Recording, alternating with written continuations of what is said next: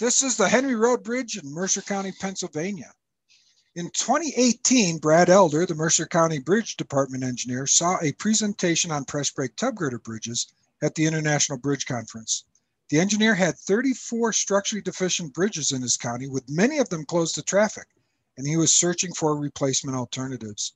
This bridge, the Henry Road Bridge, was a 55-year-old rolled beam structure with a steel grading bridge deck. The bridge was closed for the past 2 years due to age and deterioration. However, the abutments were still in good shape and were to be used in the replacement project, but they did have a limit on their capacity to 20% excess compared to the current loading. The replacement superstructure was set up as a design-build project using local county funding.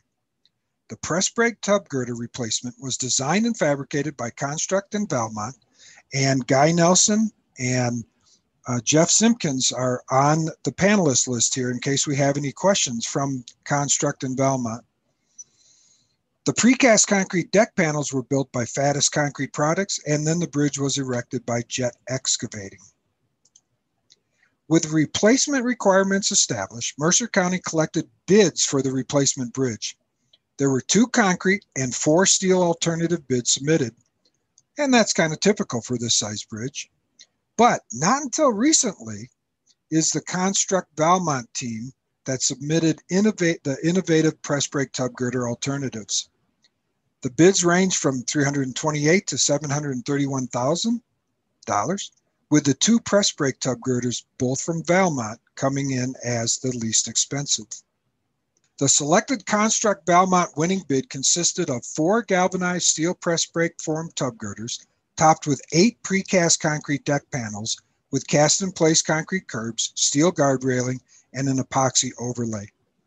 Although the last slide did not show the individual bids for all the bridge alternatives, the Mercer County engineer stated, "We saved 30% by selecting the steel tub girders." So here are a few pictures of the press brake tub girder being fabricated. Standard size steel plate is bent in the tub form in a press brake.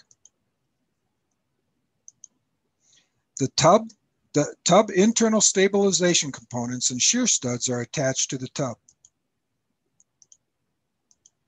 The tub is galvanized in this case, but weathering steel tubs can also be used. And that results in a press brake tub girder ready for the next step. The Construct Valmont system utilizes 2 methods of installation: pre-deck modular units, they called the accelerated bridge construction method, and the field assembly method. The accelerated bridge construction method comprises fully assembled composite bridge units delivered to the site with the concrete deck already cast to the tub. The field assembly method delivers cambered, galvanized press brake form tub girders to the site separately from precast deck panels ready for site assembly, and then stud pockets in the precast deck are grouted for composite action with the studs. For the Henry Road Bridge, the contractor chose the precast concrete panel field assembly method due to the site constraints and equipment lifting capacities. For both methods, there are concrete closure pores between deck units and the cast-in-place curbs. The 42-foot simple span Henry Road Bridge had a 40-degree skew with using the existing abutments. The field assembly fabricated cambered galvanized press brake tub girders were delivered to the site and set on the abutments. The tubs are relatively light and can be set with light construction equipment. The individual tubs are laterally stable and no cross frames between the tubs are necessary.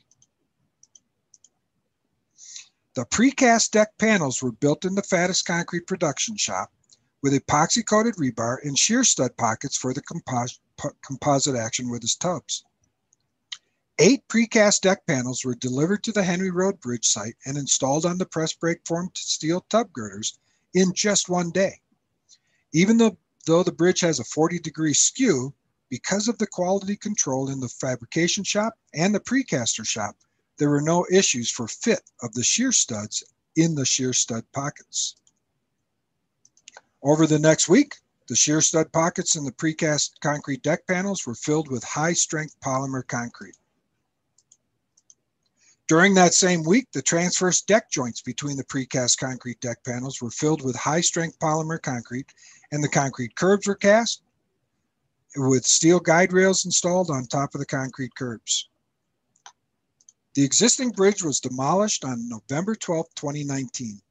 The press brake girder bridge was opened in less than 30 days in mid-December. Although the project was not designated for accelerated bridge construction, the modular design of the press brake tub girder allows for quick installation. Steel modular bridges result in ease of erection with lighter equipment, faster erection times, and the modules will fit together well due to the quality of shop fabrication. This Henry Road bridge case study shows the economy and ease of erection for the press brake tub girder bridge. And to close out on a topic which we have not talked about much these last 2 weeks, in today's world, sustainability is important. Steel is North America's #1 recycled material, with over 90% of new steel coming from recycled materials. Steel is reusable, like you saw from Mark's story, where removed girders can be repurposed on other bridges. And with modular bridges, as Mark's story showed us, the entire bridge can be moved and repurposed to another bridge site. So that's the case study on the press brake tub girder.